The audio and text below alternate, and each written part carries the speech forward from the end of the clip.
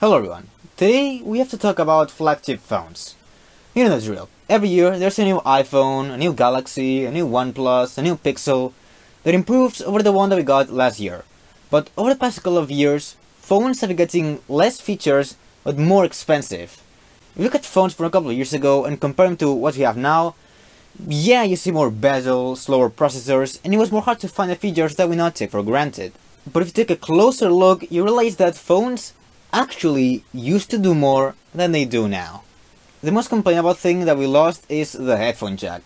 Yes, your AirPods, whatever you use, maybe you like them more for when you're working out or just don't care enough to unravel a wire every time you take them out of your pocket.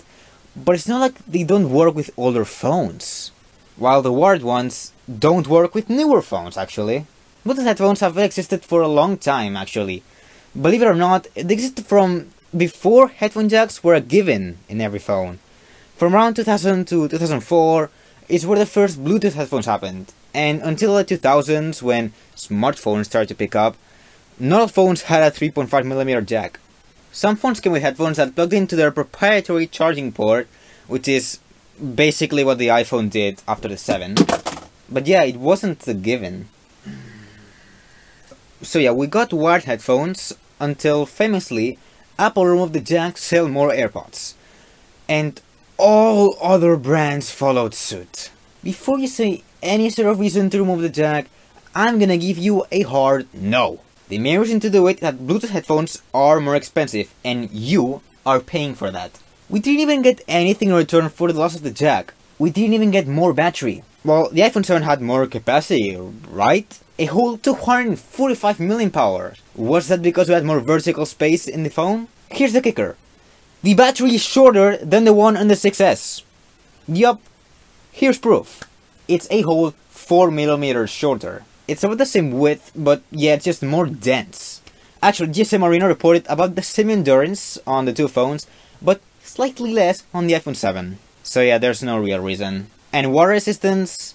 The Galaxy Note 9 has more water resistance than the iPhone 7, and it has a headphone jack.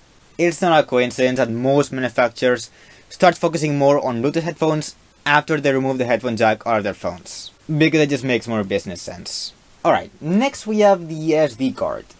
iPhone people have never even had the chance of using one, and you better believe that it's because of the fact that in order to expand your storage in your modern phones, you have to buy an entire new phone to do that. Now, it did take a really big amount of space, but in the end of life of the SD card slot, manufacturers start placing the SD card behind the SIM card, so that it would take up essentially the same space. And people say that we've moved on for the new SD cards, but there's still a lot of people with 64GB phones running out of storage. And even I, with 128 gigs of storage on my phone, I could take advantage of an SD card because every time I have to film a video, I have to make sure that I import everything in my computer right away, or else I have a filled up phone. I can't even have two projects going on at once without going through my computer at least once. And I'm not gonna use external SSD because it needs to be FAT32 formatted and it's limited to 4GB each file. Also, let's be honest, you're already spending a huge amount of money on a phone and having to pitch in an extra €140 for more storage. It's not nice. It's not even that amount of, it's not enough. You get like 100 gigs for that price. That's basically a price of like a 1TB SD card. Alright, so yeah. These old phones have some features that you might miss in your new phone. Great, but let's take a look at what new phones have to offer. It's not like we haven't improved in some places, right? Walking over the camera argument, we all know that every year we get better and better in cameras. Even though, let's be honest, who cares? YouTubers make a big deal about it, but of course they do. They make videos, they need a camera, of course they care about it. And for the rest of people who will just shoot TikToks and capture memories, about 4 to 6 years ago, we reached the point where most phones that aren't low ends have a good enough camera. I've made a lot of these videos with like an iPhone 8 and Pixel 3a, and I could continue filming with them, it's not a big deal.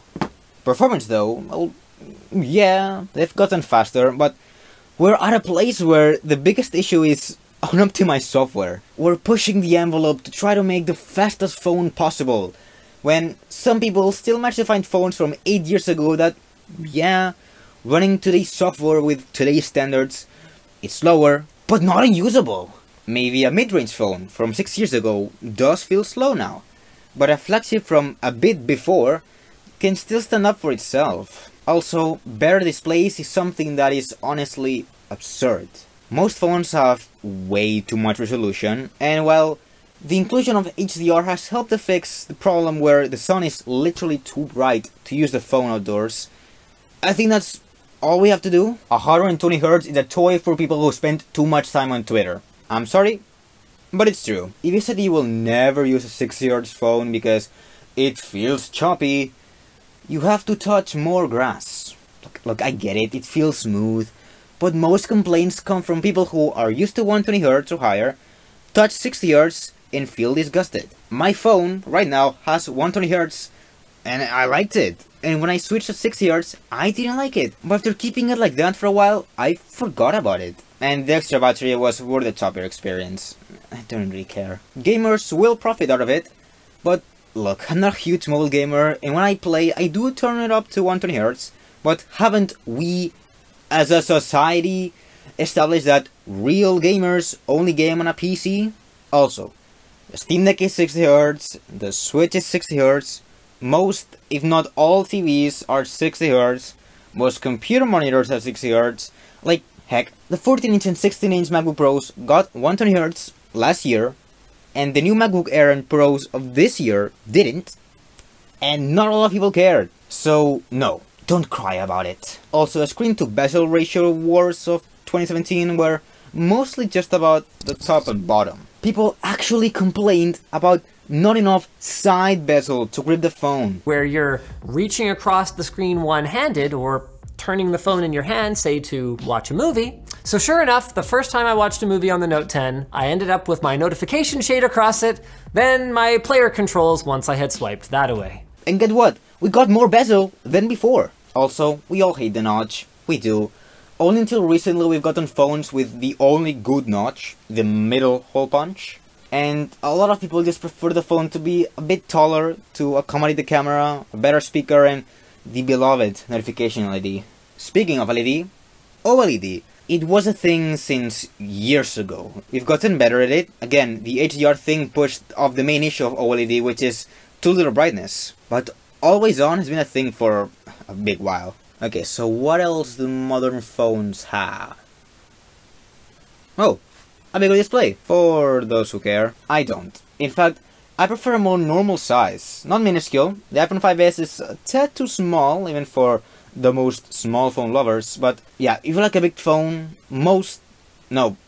all new phones are really big. The Galaxy S22 was coined by MKBHD to be almost compact. That's a lie, Marquez. This has me feeling like it's about as compact as the phone can possibly be. It doesn't even get close to compact, it's just that you use the gigantic phones. Well, you did say almost, which is not precise measurement, and as long as you have hands bigger than me, it is almost compact. But it doesn't make the point that it's alright hard to find a phone that works well with people with average size hands. Okay, that whole segment was proof that no, there isn't much reason to prefer new phones. Yeah, some people might want something that's better in a new phone, like better performance, better battery, or an opportunity like Samsung DeX and Motorola are ready for, which are desktop experiences coming from your phone. So, if you want to play something like a camera, computer, a gaming console, or a tablet, the best of the best is what you'll find today. But if you want a smartphone, something that goes everywhere you go